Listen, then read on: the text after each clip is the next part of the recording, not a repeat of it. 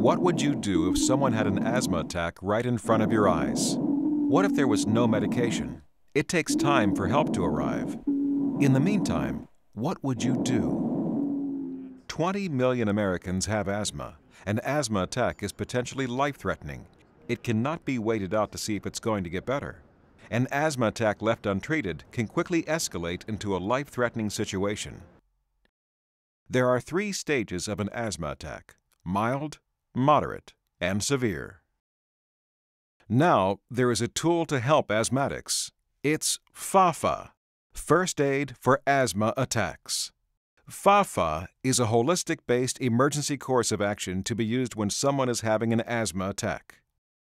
Revolutionary in its approach, FAFAA can curtail or prevent the escalation of an asthma attack while waiting for medical attention. FAFAA is a 3-step process. First, determine the stage of the attack. Second, intervention. Third, prevent escalation.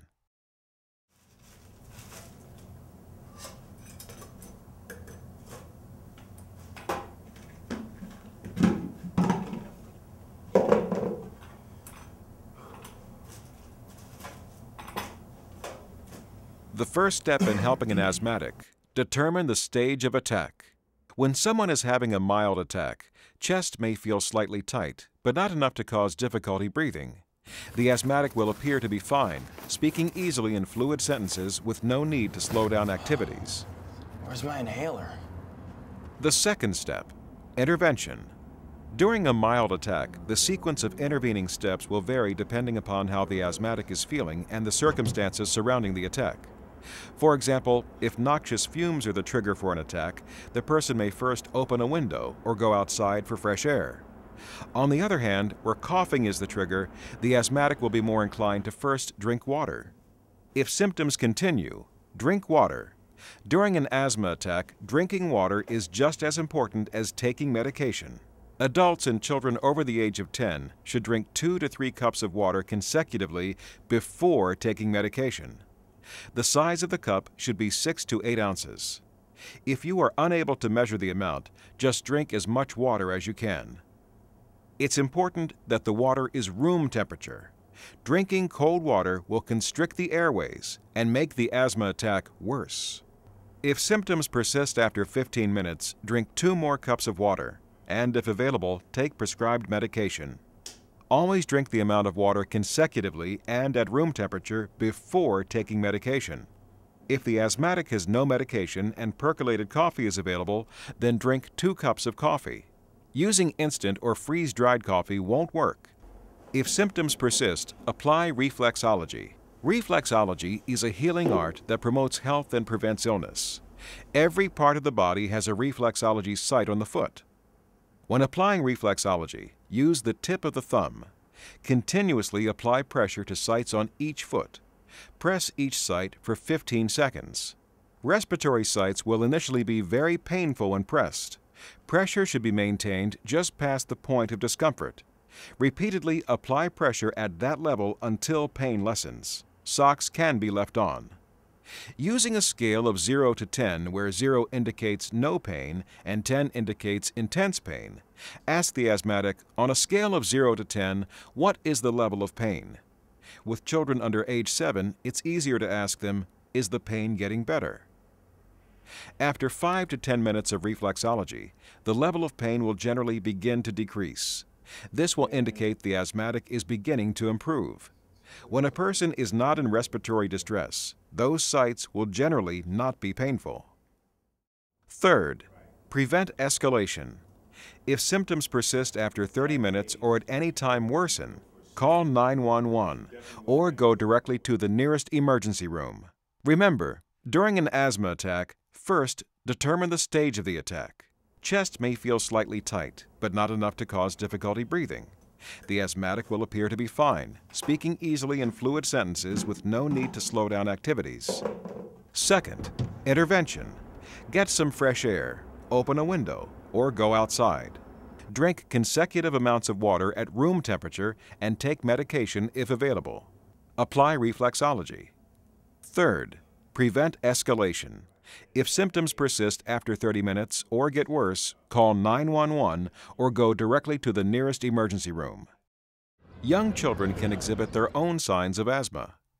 Dry hacking cough, unassociated with a cold, night coughing, whistling or rattling in the chest, wheezing and shortness of breath are common indicators of asthma in children. Wheezing in young children may not be audible. As with adults, children should drink consecutive amounts of room temperature water before taking medication.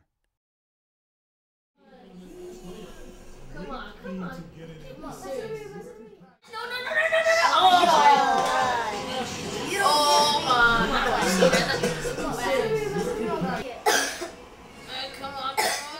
First, determine the stage of the attack.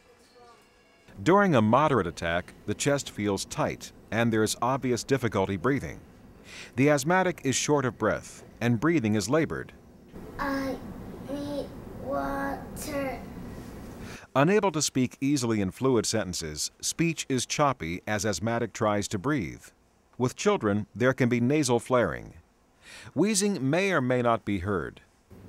Second, intervention. First, drink consecutive amounts of water at room temperature before taking medication. At this point, the asthmatic should take their prescribed medication such as an inhaler or nebulizer treatment. When using an inhaler, first shake it, then exhale and place the inhaler in your mouth. With inhaler in a vertical position, breathe in deeply and at the same time press the pump. Hold your breath for 10 seconds to ensure that your lungs absorb the medication. Remove the inhaler. Breathe out slowly and wait for a minute. Repeat the process for each puff. Children should use a spacer. Next, remove the person's shoes for a reflexology treatment. Using the tip of the thumb, apply pressure to the specific respiratory sites on the soles of each foot. On a scale of 0 to 10, 0 no pain, and 10 very painful, what is your level of pain? 8.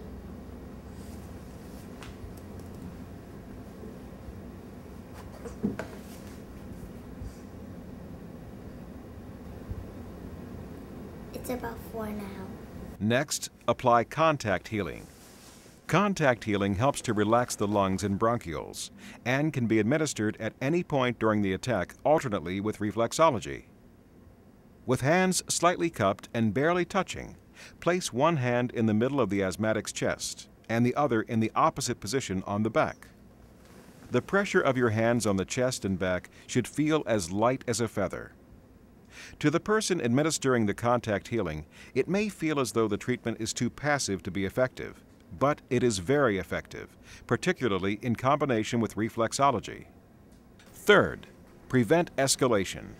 If there is no improvement after 30 minutes or asthmatic condition worsens at any point, call 911 or go immediately to the nearest emergency room.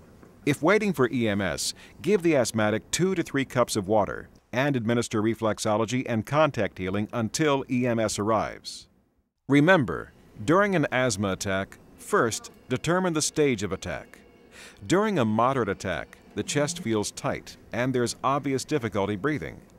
The asthmatic is unable to speak easily in fluid sentences, and speech is choppy. Second, intervention. First, drink consecutive amounts of room temperature water. Next, take medication if available immediately after drinking water. If no medication is available, call 911 or go immediately to the nearest emergency room as quickly as possible. Apply reflexology. Follow with contact healing. Repeat reflexology and contact healing if necessary. Third, prevent escalation. If symptoms persist for longer than 30 minutes or worsen at any time, call 911 or go immediately to the nearest emergency room.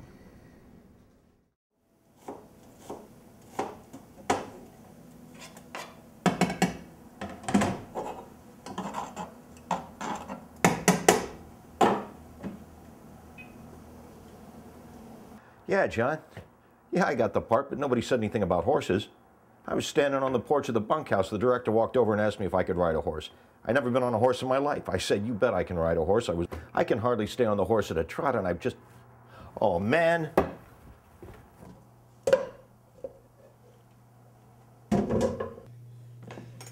First, determine the stage of attack.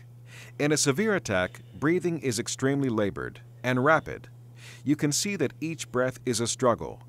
In this stage, asthmatics are unable to speak and are using all of their accessory muscles in order to breathe. Face may have a dusky or bluish-gray color. They may hunch over a chair or table, or if standing, their shoulders may be hunched with their head pointing down towards the floor as they struggle to breathe.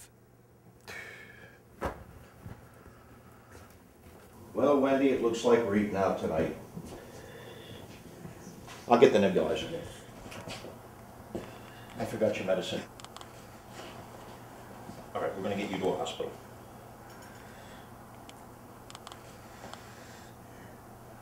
Yeah, I need an ambulance at 55 Bethune Street right away. It's a severe asthma attack. All right, as fast as you can get here. Thanks. Second, intervention. During a severe attack, the asthmatic will probably be unable to take medication or drink water. Don't waste time trying to make this happen. Third, prevent escalation. This is a life-threatening situation.